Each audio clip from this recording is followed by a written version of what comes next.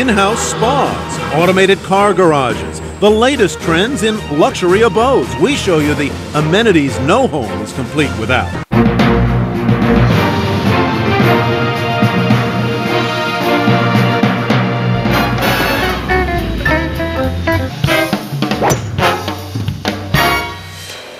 Good evening and welcome to High Net Worth. I'm Tyler Matheson. The competition in the upscale real estate market is heating up. Developers across the country offering more and more extravagant amenities to attract the affluent home buyer looking for five-star services. CNBC's Vera Gibbons now with that story. Bringing the five-star hotel and resort experience to your home. It is what many luxury apartment buildings and condominiums across the country are doing, sparing no expense to cater to their buyers' upscale tastes. Miraval Living is offering its residents exercise and nutrition classes, meditation sessions, and spa services.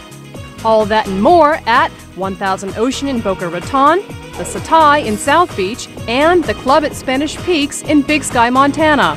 At the Fairmont Heritage Place in San Francisco, owners even have access to a personal shopper and chef.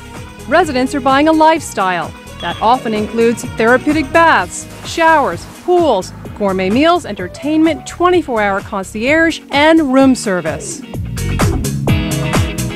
High-tech amenities are also hot right now, from private elevators, special video intercom systems, refrigerators that do much more than keep your food cold. You have TV, internet, music.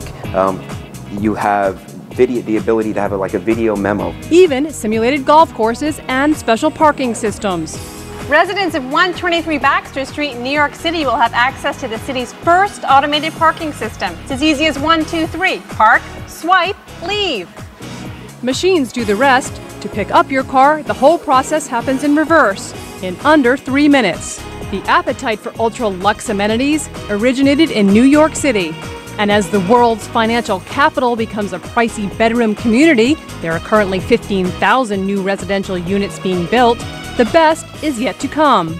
So says Michael Schvo, president of Schvo Marketing, a residential real estate company specializing in luxury.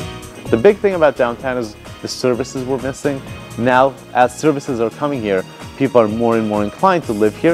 I think that 2 years from now, Wall Street is going to be the next Madison Avenue. For CNBC's High Net Worth, I'm Vera Gibbons.